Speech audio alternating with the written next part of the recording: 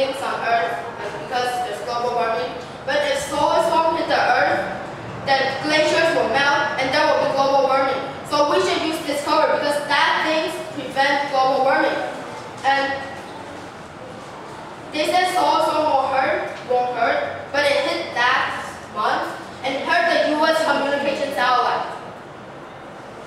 And they say there's funding for Discover. Yeah, there is, but not enough. So we can't do anything with a little money. And they say we don't have money to fund Discover and DA. Like not enough money because now they have to do the Earth thing. But we already showed you evidence that said that Discover and MDA technology will make money. And they said their plan is cheap, right?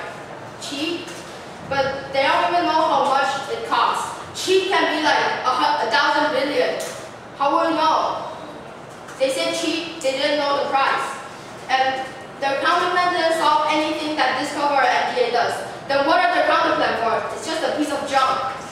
Didn't solve anything what we can do. Didn't solve solar storm, can't solve sea security. What is it for?